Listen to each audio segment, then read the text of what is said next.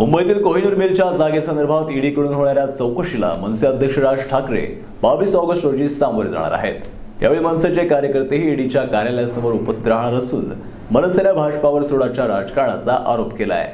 सत्ताधारी भाजप हा मनसे अध्यक्ष राज ठाकरे यांच्या विरोधात आकसान कारवाई करीत असल्याचा आरोप करणाऱ्या मनसेनं ईडीच्या नोटिशीला हटके पद्धतीने उत्तर देण्याचा निर्णय घेतला आहे। राज ठाकरे यांच्या ईडीच्या चौकशीच्या वेळी 22 ऑगस्ट रोजी मनसेचे सर्व कार्यकर्ते ईडीच्या कार्यालयासमोर हजर राहणार आहेत।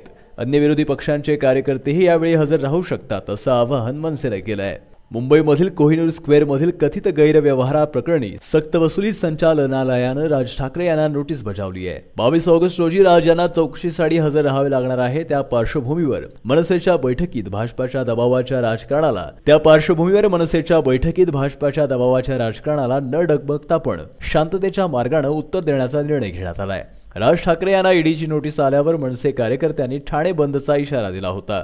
मात्र आता मनसेने वेगळाच पवित्रा घेत राज ठाकरे यांच्यासोबत ईडीच्या कार्यालयात जाण्याचा निर्णय घेतलाय। महानगर न्यूज ब्युरो, अहमदनगर।